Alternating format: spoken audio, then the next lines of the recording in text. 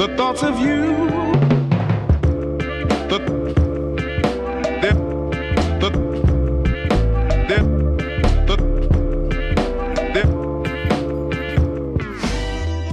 My name's David Prantera. We're at Bread Meets Bread, downtown Windsor. It was a long journey to get to this point.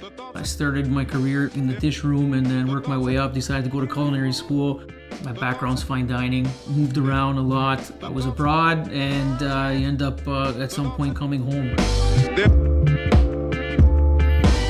It's the first restaurant that I've owned, yes, but I've opened probably 30 restaurants in my life because I used to work at hotels and I was an executive chef, so we open restaurants constantly, right? But it's very different when you open your own restaurant. It's very important, I think, to go abroad and get experience because the experience that I've gathered is invaluable to how I run my restaurant here. I did some stage in the US and then I worked in Bahrain, it's in the Middle East, and then Dubai. A stage, basically, it's like a training that you do for free. And it's invaluable, right? Because you might be in one of the best kitchens in the world working for free, but you're gaining all this knowledge, right? To be immersed in that environment, to see, the level of dedication and commitment, especially when you're young, if you can do a whole bunch of stage, that's very important. It's invaluable.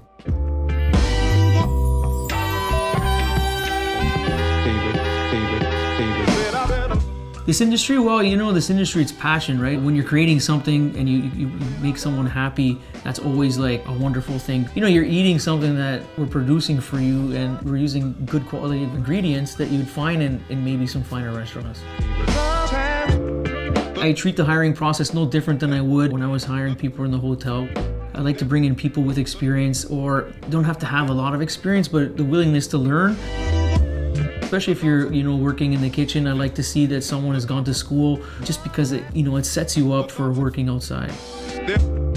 My education, I started here. I'm from Windsor, so I went to St. Clair, took culinary management program 2 years, and then I did an apprenticeship. And then from there, you have a CFQ, your red seal, do all those things, but then, really expose yourself and get out there, do stages, do different trainings, work different places, work in another country. It just makes you better.